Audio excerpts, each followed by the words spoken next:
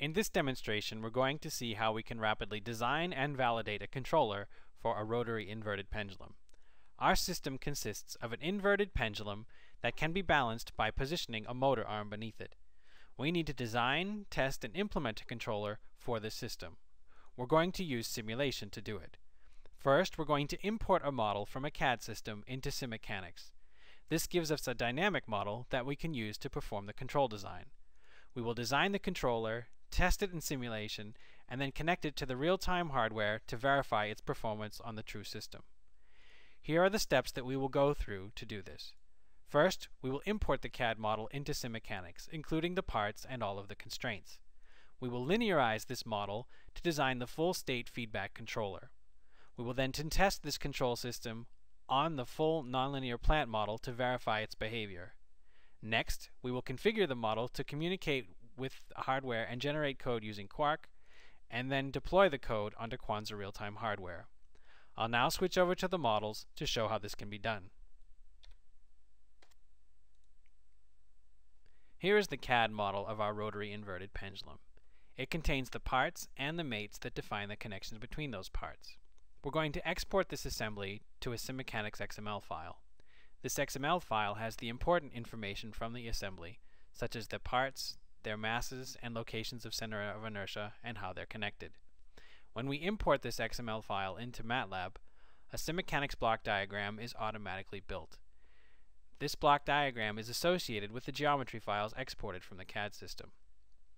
Here you can see the block diagram that contains the parts and the constraints, and when we run the simulation, a three-dimensional animation is automatically generated showing how the system moves under gravity. You can see that the parts and the constraints have been correctly translated as it oscillates as we would expect. We're now going to close this model so that we can perform the rest of the steps on a more complete system that includes the controller. Now we'll open up the complete model of our rotary inverted pendulum and execute the steps to design the control system. Here you can see the complete model.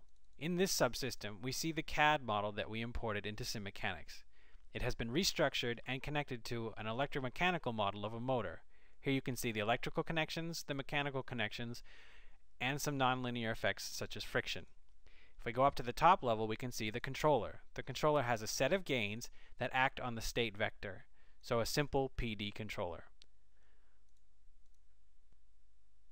When we run this simulation, you can see that because we don't have an active controller, the pendulum simply swings from the vertical position down towards the floor due to gravity. We'll now use these MATLAB commands to design the control system. The first thing that we need to do is to configure the model so that it is ready for linearization. These MATLAB commands configure the input and the output for where we will linearize the system. Next, we'll use the MATLAB command linearize to generate a linearized model of this system. Now we can look at the specification for how our controller should behave. We have a specification for the maximum overshoot and the 2% settling time. We can use these values to calculate the damping ratio and the natural frequency of our system. Using standard equations for control design, we can define the pole locations, and then once we have those locations, we can use the MATLAB command place to generate a vector of gains that will achieve the performance from our specification. We execute these MATLAB commands and go back to the command window where we can see a set of gains have been generated based on the spec that we have. Now we will return the model to its original state and run the simulation. When we run the simulation this time, you can see that the pendulum is remaining near vertical or 0 degrees as the motor oscillates between -20 degrees and 20 degrees according to the command signal. If we go to the Mechanics Explorer, we can see in the animation how the pendulum is behaving.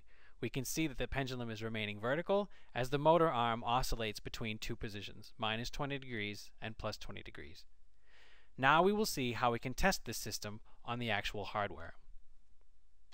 To test the controller on actual hardware, we're going to use Quanser's QUARC software.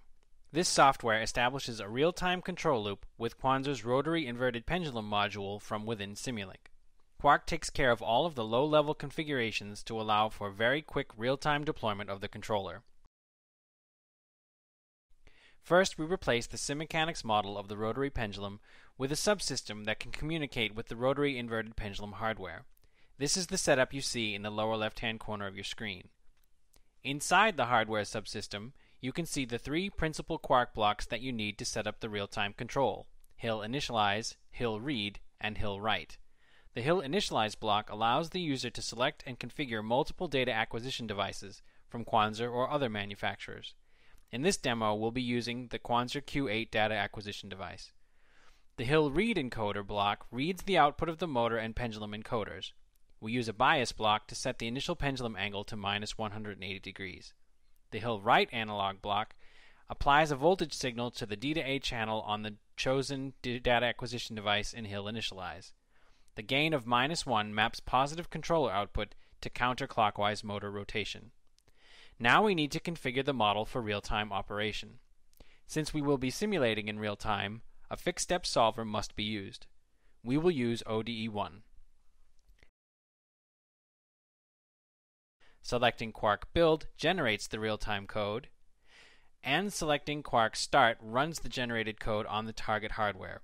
At this point, we'll manually rotate the pendulum to an upright position. The balance controller becomes active once the pendulum is close to vertical. Now we'll have the commanded angle oscillate back and forth between plus and minus 20 degrees. The pink line on the scope shows the commanded angle oscillate between plus and minus 20 degrees. At each change, the motor angle in yellow follows that command while keeping the pendulum angle shown in blue on the scope close to 0 degrees or in the vertical position. Comparing the simulation results of the nonlinear model with the behavior of the real hardware shows they are similar. The larger oscillations in the hardware are likely due to physical effects such as friction that are slightly higher than we estimated in the simulation. Additional tuning of the plant model would result in even better agreement. In this demonstration, we have shown how we can use simulation to design a controller and then easily validate that design directly on hardware, all within a single environment.